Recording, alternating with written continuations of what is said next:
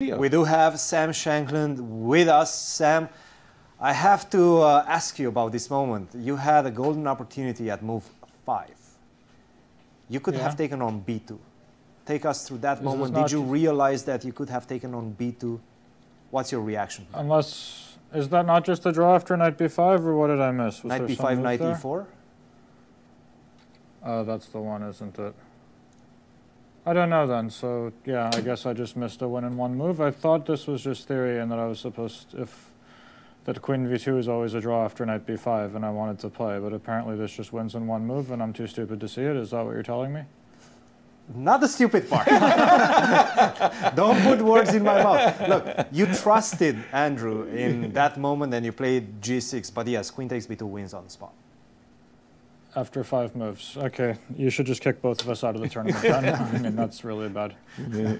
But you did play g6. You still had a good position.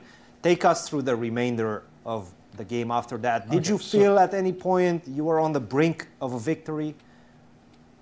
Yeah, I think Andrew just played really terribly until he needed to find only moves, and then he found them all, was my sense. So, for example, the first critical moment was after I played knight d5. So, yeah, there it came knight d5, and then I thought bishop c4 was very stupid, and he should play knight b3 instead. Because here I think he's just worse after h6. After knight b3, I was thinking h6 and bishop d2, it's probably about equal or so, but after bishop c4, yeah, I couldn't find anything great there. After bishop c4, h6, I thought this was just fantastic for black. After bishop d5, hg5, and here the question was, should I have played d5 or not? Because g4 was also possible, and after g4, I thought he can go d5 himself, bishop takes b5, bishop takes b5, and I don't know, maybe I'm slightly better here, but I wasn't super convinced. For example, knight f6, fg4, knight d5, and knight c4, and I didn't think this was anything too special. You're right about maybe that. I'm slightly better, I don't know. No, you're right. So I played d5 and e5, and I think here if Andrew doesn't do exactly what he did, he's going to be in huge trouble. But he defended it very well with knight b3. Yeah, I think knight b3 was the only way, and then I underestimated this knight b takes d4, and somehow here he's getting away, and he should be holding pretty easily. Then the next critical moment came when he played f takes g4, which I think was a very bad move.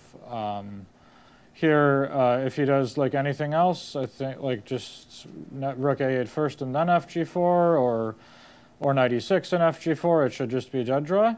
Like, I don't really think there's anything to be said, but after he plays fg4 here, and I can take on a1 and then play knight takes d4 and rook c4, I have everything to play for, and then the only question is if I ever had something in this rook endgame. It's very, very close, but I did not see a clean win. So and there was no clean win. Actually, he defended accurately all the way until the end. So yeah, and just because after b5, rook c6, yeah, I just came out with theoretical rook endgames, and I covered a very similar position to the one we ended up getting. So yeah, rook h2, rook b5, and I believe my only chance, I cannot possibly throw my pawns. My only chance should be to try to connect my king with the b pawn and take it. And what it comes down to later, if we go to like the spot where where I played rook takes b7, let's say. Yeah, so here and then around here, up to here, like if so rook f4 is only move, of course. If my rook gets to f5, the game is immediately over. And after rook f4, could I have played rook b5 check, the computer says apparently? I'm curious. Rook to b5, king to g4. So hang on, how does king f6 lose? King f6 lose? Just king to b7 only move, by the way. And rook f1, what's the point? I couldn't figure out what to do rook after f1, that. King to c6 now. And I guess you just go to d7. And then rook f2, and he just sits. What's the point? Now you go to d7. Okay. And to e8. Oh, I see. And then king e8, and yeah, and I see. And he can never go rook e2. So then I definitely should have played. Yes. Yeah, then I definitely should have played rook b5 check, because if you give the position after 51 king g4, the computer says this is a draw, but there's only going to be one fortress. So f5 check. Yeah, so f5 check I play after king g4, and then king g5, rook b6. And now the only fortress that works for white, which is actually quite hard to find, is he needs to set up with king f4 and rook g2, or else he will lose. So for example, here, let's say I go king c7.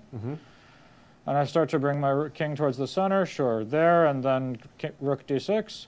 I have a very basic plan. I will run my king all the way to, like, so here his only drawing move is to play, drawing idea is to play king f4. King d7 is the wrong attempt to win.